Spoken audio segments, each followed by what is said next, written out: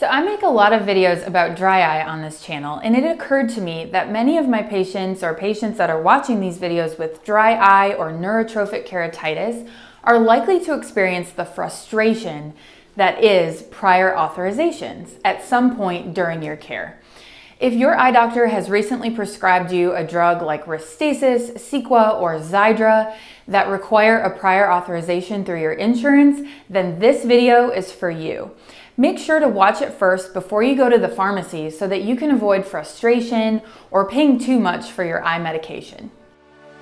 Welcome to Eye School with Dr. D, where my goal is to arm you with the knowledge you need to take control of your eye health and have the best vision possible. Like and subscribe for videos every week.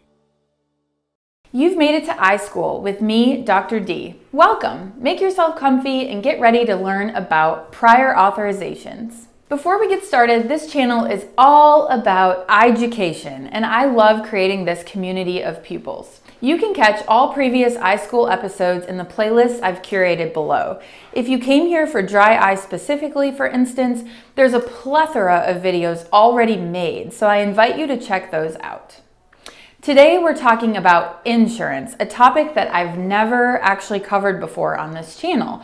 But as a dry eye specialist, I actually encounter prior authorizations every single day, and there's something we're always explaining to our patients. And so I thought this video could be useful not only to use in my office for our own patients, but also helpful to this community of patients with dry eye that we have here on this channel. So a prior authorization is used by your insurance company to manage costs and also to make sure that you're being prescribed something that you really need. Not all insurance companies have them, and it even varies from plan to plan within the same insurance company, but they're quite common for very specific dry eye medications that I use, like Restasis, Xiidra, Cequa, and even Authorization, which I've made a video about and is used for neurotrophic keratitis.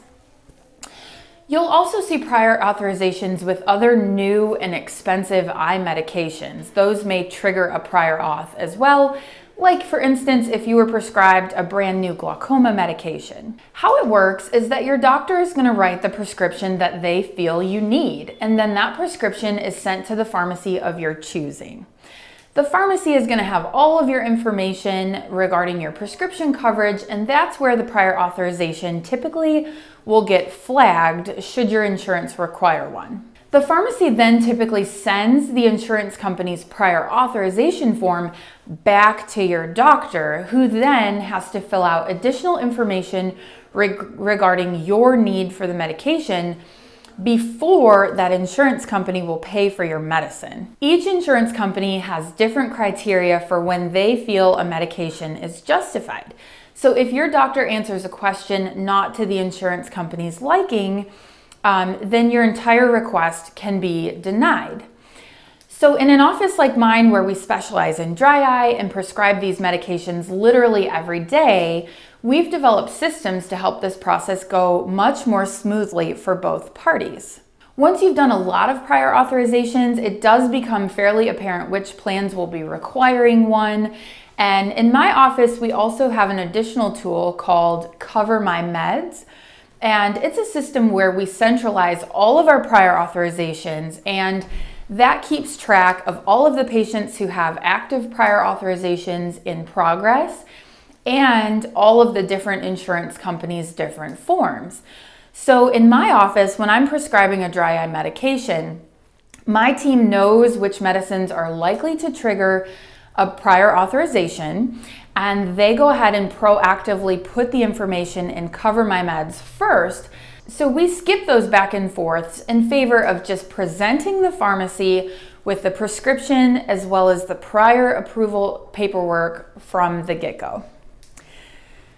So if this sounds complicated and confusing, it's because it is. It's a major headache for your doctor's office and you, but there are some things you can do to help your doctor's office and yourself through the process. My first tip is to share all over-the-counter treatments you've tried with your doctor, even if that seems tedious. So in the case of dry eye, insurance companies want to know what drops you've tried and failed with, and some companies do require 2 to 3 specific brands you have tried. My second tip is to be patient. So don't run to the pharmacy right away.